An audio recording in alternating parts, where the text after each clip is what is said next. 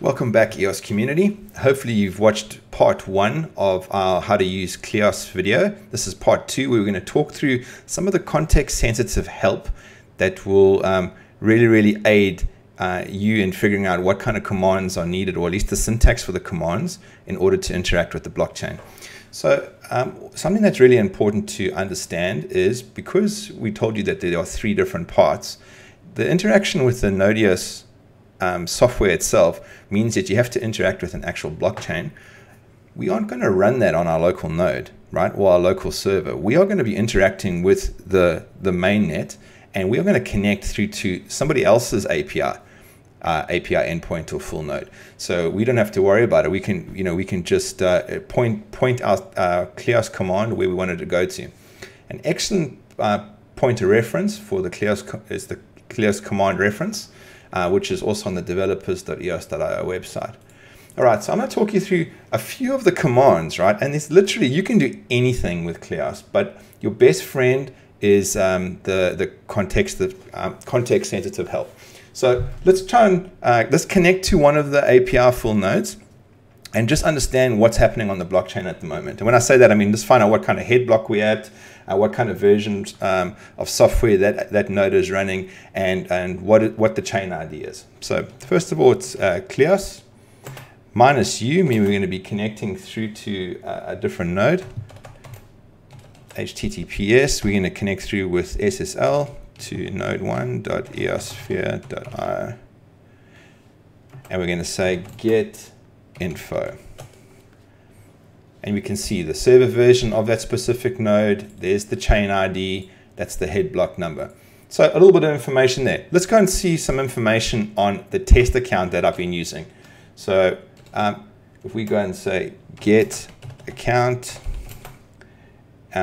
EOS voter test and we can see that there's the public owner and the public active key, and we can see how much network and how much CPU is actually being delegated. Oh, and we can see we're voting for one producer at this point. Now, it might seem a little bit full on, like how do I even know what these commands are like other than the command reference? But the context sensitive help is really good. So if we start off just by saying, okay, we want to use CLEOS and we want to connect to that external Node.js source, if we push enter, it'll show us all the options that are available for us. Version, create, get, set, transfer. So to put it into perspective, most of the voting functions, those are all using system, and most of the and the transferring of tokens will be using the transfer. As well as purchasing RAM, you would do that through system. So let's just have a look at a few of them. Let's first look at how you actually vote for someone. So it'll be system. If we just push enter, you see I'm just pushing enter and it gives me the next level of help comes up. And we are going to vote producer. Push enter again.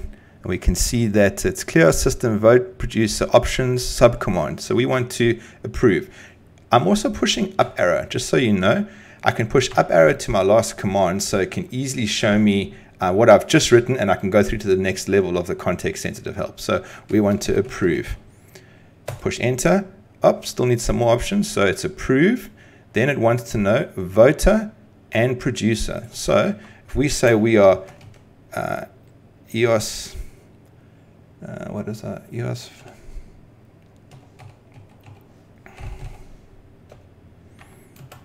voter test, and we're going to vote for EOSPHERE IOBP.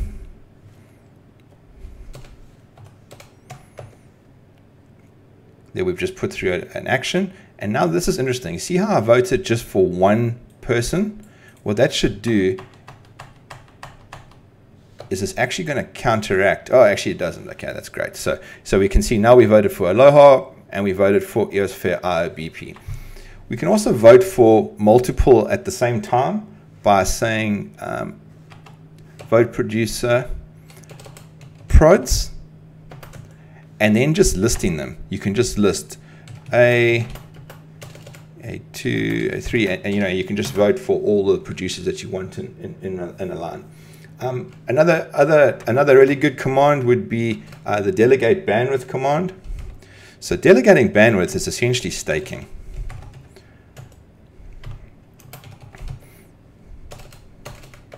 as you can see, delegate bandwidth. So delegating bandwidth is where you stake either your CPU or and your actual bandwidth itself.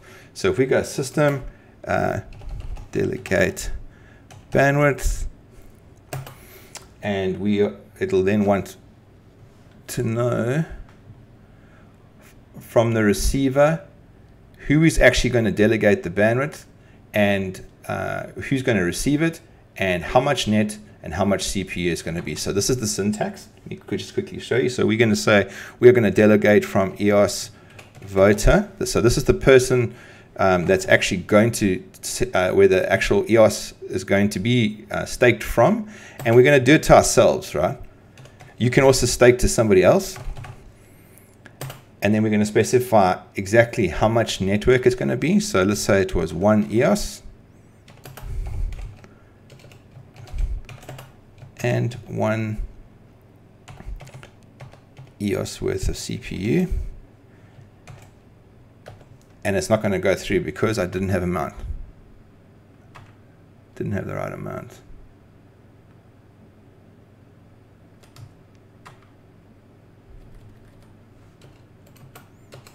And I didn't have a space. Anyhow, so I didn't have enough. So as you can see, quite a few commands, and the context sensitive help can certainly help you through it all. You can also buy RAM. Instead of writing it, we could say, using this remote API endpoint, using the system command, buy RAM, EOS voter for EOS voter. So it could be your account to your account and how much EOS you want to use.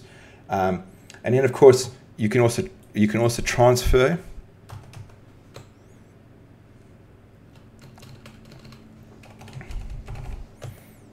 So what does it want? So it wants to know the sender, the recipient, the amount, and the memo. So we're going to say EOS voter test to EOSPHERE for all, and we are going to say how much it's going to be. It's going to be 1 EOS,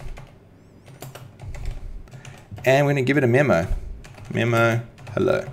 You don't have to say memo, you can just say anything you want. Test. And that'll mean that it will send 1 EOS, if it was available in the account, through to EOSPHERE for all.